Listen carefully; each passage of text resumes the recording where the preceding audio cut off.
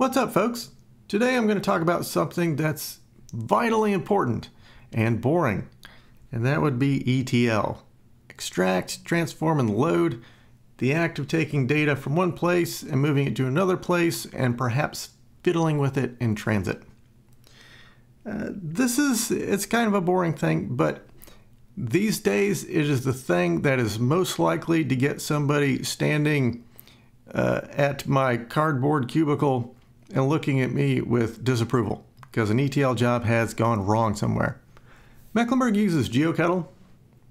GeoKettle is an excellent tool. It's a fork of Kettle, which is a Java-based ETL tool that's spatially enabled. It's wonderful, it works great, and it's dead, I think. Project hasn't been updated for about 5 years now. It still works fine. That's the nice thing about Java apps is they generally keep on trucking, but it's super old and it's making me nervous. So I've been looking at different ways to replace GeoKettle in our ETL stack. And what I don't want to do is write basically a piece of software for every layer that I need to move around. A little bit of scripting is fine. If I have to write a big Python script custom for everything, no good. The other thing I don't want to do is I don't want to spend a metric ton of money on FME and FME server. Those things are purportedly wonderful. They're also incredibly expensive.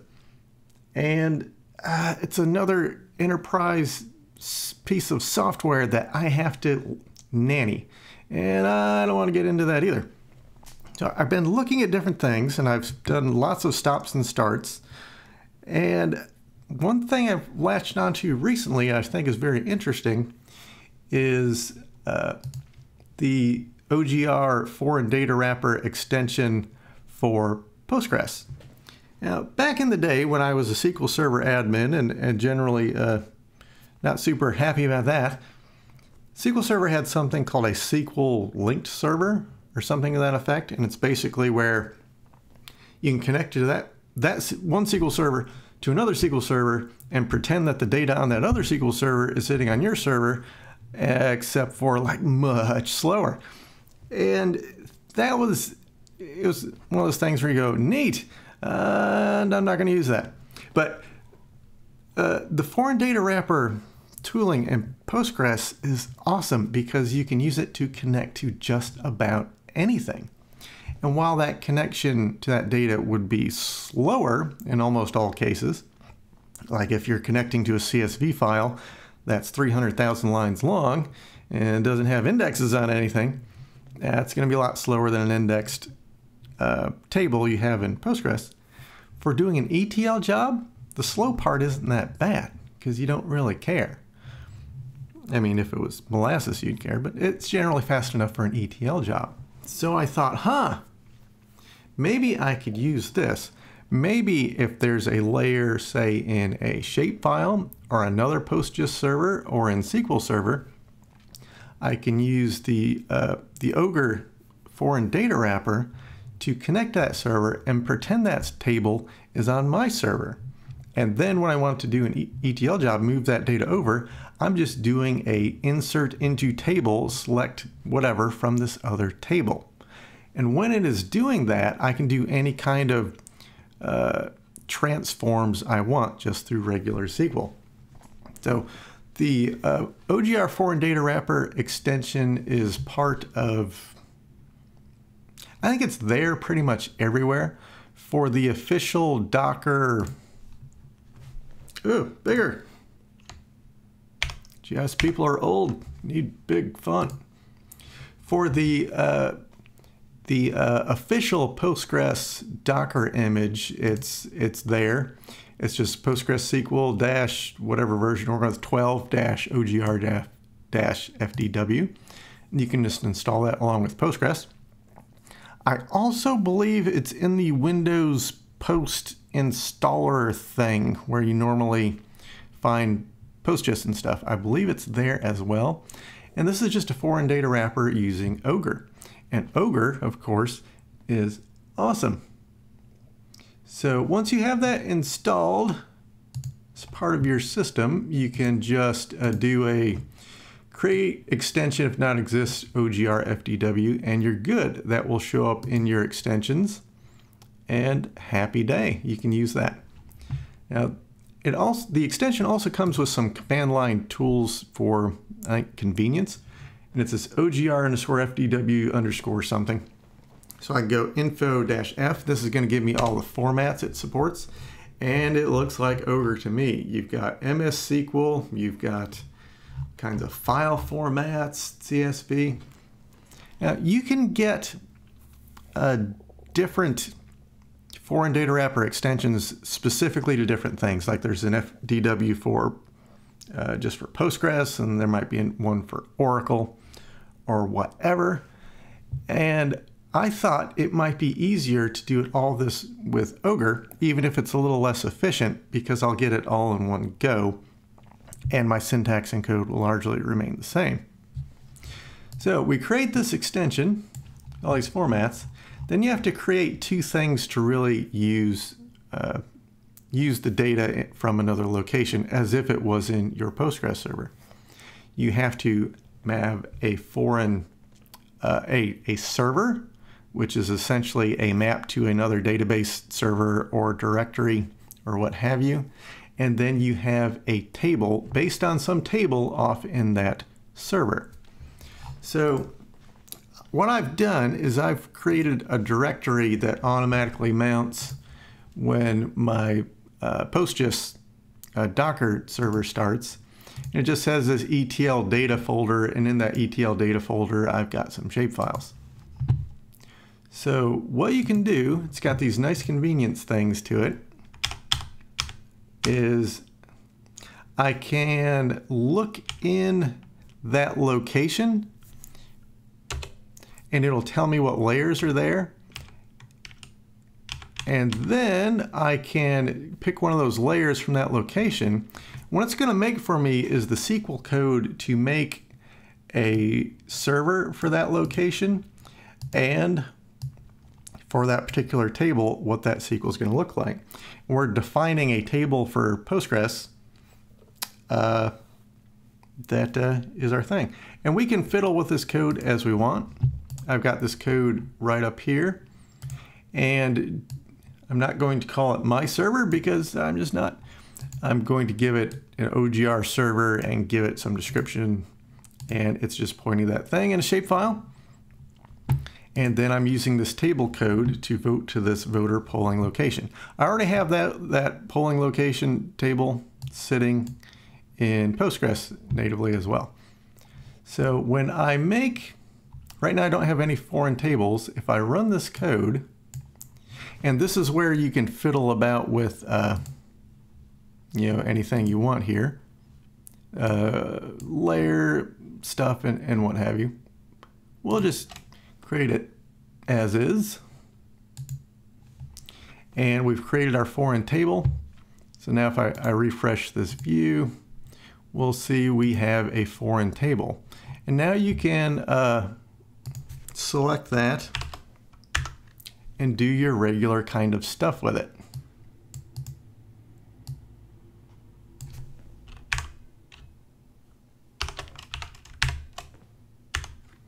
So there's our happy table. And this table, the fields and everything mirror straight to the table sitting in Postgres as well. So we have our voter polling location native to Postgres, and we have a foreign table that's pointing at this shapefile. Now all we need to do a, I've made the fonts big for you people. It's driving me nuts, but you're welcome. So once we have that up, we can just do a simple Postgres transaction to do ETL. So here I am in a transaction. So if anything goes wrong, this is going to roll back. And when I'm running this in pgadmin, I click on auto commit and auto rollback. So if it runs into an error, it's just going to roll it back. Otherwise, you'll get into funny states where you have to explicitly do a rollback or something. So I just check both of those on. So we're going to truncate the polling, our local table. And then we're just going to insert everything from one table to another. And because the column names match, should just work. Unless I, actually introduced an error when I was fiddling around there before. I'll fix that. So now we've committed, we've got our records in there. So we should have 195 records in our local table. Bada bing, bada boom. So we've got, in this 4 lines, we're truncating our table and bringing the data over. That's really good. That's basically what my ETL jobs generally do. They don't do a whole lot more than that. Now you can go insert in deploying location and give it specific fields and then select fields or select, cast this field to something else or concatenate these 2 fields into another field. So when you do this insert, you can do all of your transformation type stuff. So this isn't really ETL, or there's an article I saw recently that said, now we do ELT, which reminds me of that song that goes, you know me, and so that's no good for that reason. This we're never really extracting per se. It's sitting where it sits. We're really just loading, and if we need to, we're fiddling with it while it loads. So basically these 4 lines of code, once that connection is set up, is our ETL job. You can also wrap making a foreign data table and server into your ETL job. So I'm going to get rid of all that foreign data server stuff with a cascade, so it's going to get rid of the layer 2. We can dump that stuff straight into our transaction. And we can also add create foreign table if not exists, that kind of thing. So now if we run this transaction, it's still going to go through fine. We've permanently made this foreign data server and table, so we could also put in that transaction, getting rid of them at the end. But let's take that back out and let's see what happens. That would be handy if you've got, say,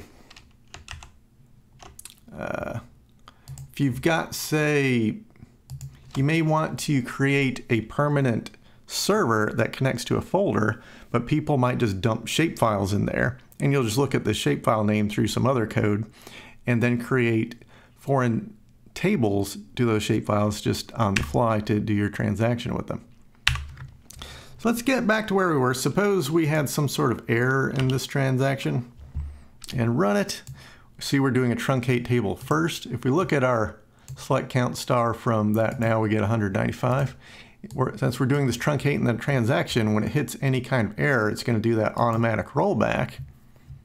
We go back up and we see that truncate never really happened because it didn't get to the commit. Perfect. That's what we want to see. We don't want stuff blowing up like that. So neat.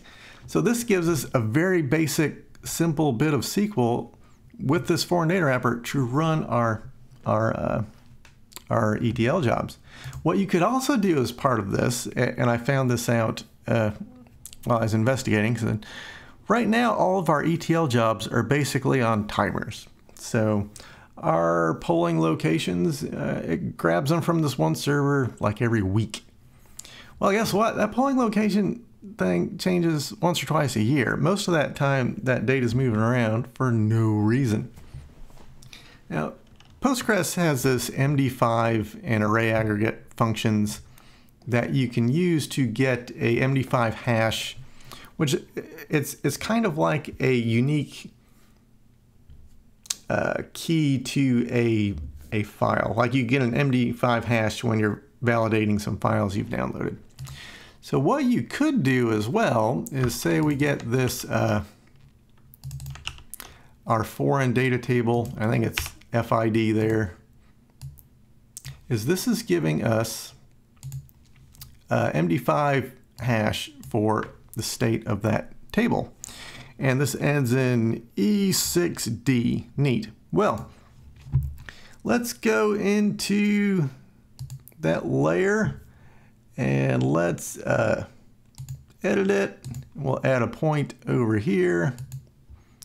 And we don't care about data. So we'll just add that point and then we'll save that edit and go. So now when we count those, we should get 196.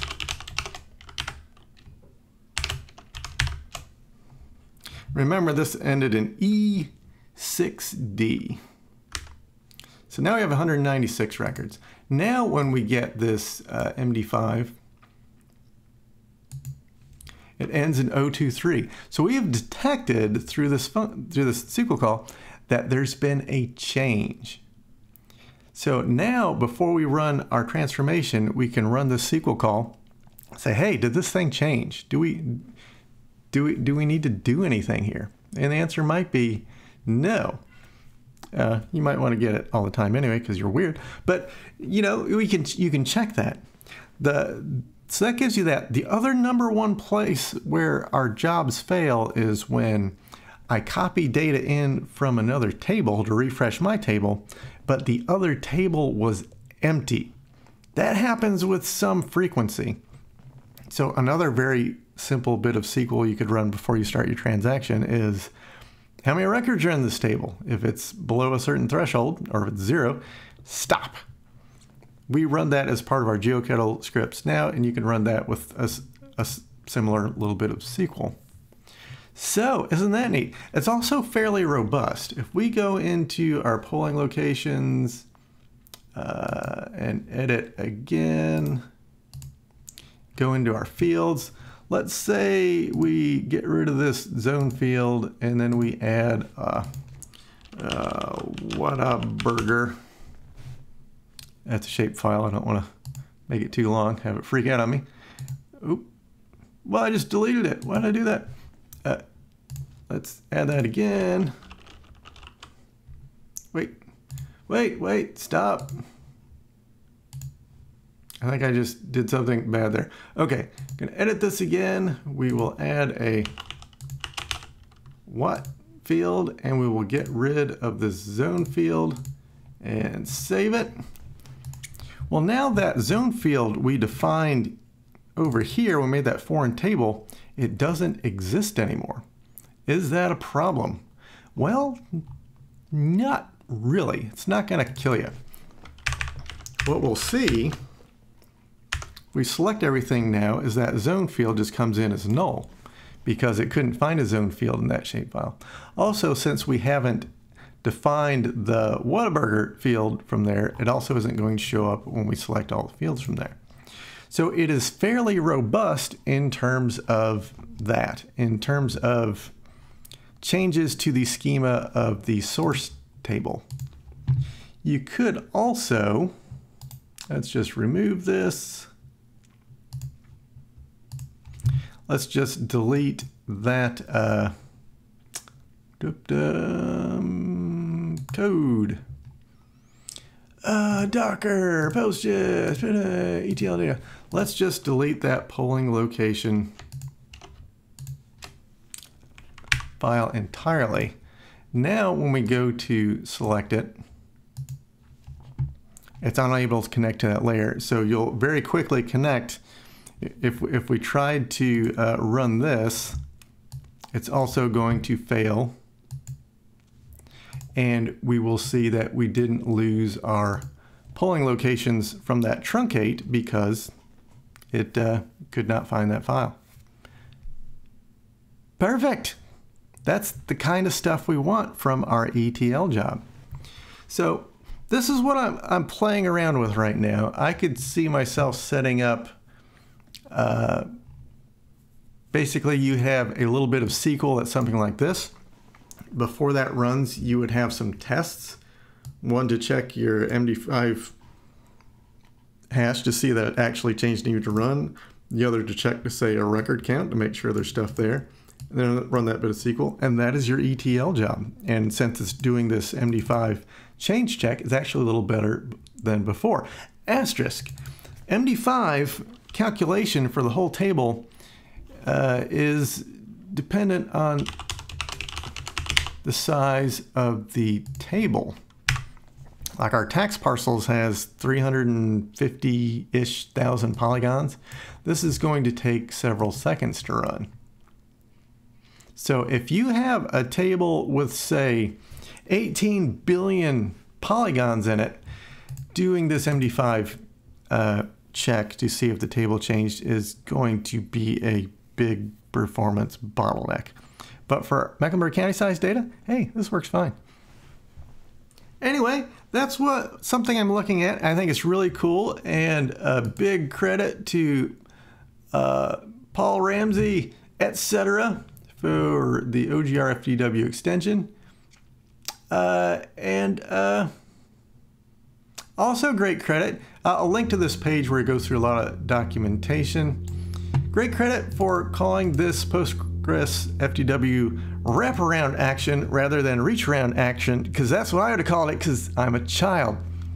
So I'll link to this bit of documentation. It is very helpful. And this is really cool. How I would see myself implementing this is probably with a little bit of Node. You could really do it in Python or anything else. Node is just my bag right now. So you could use the Node, let's see,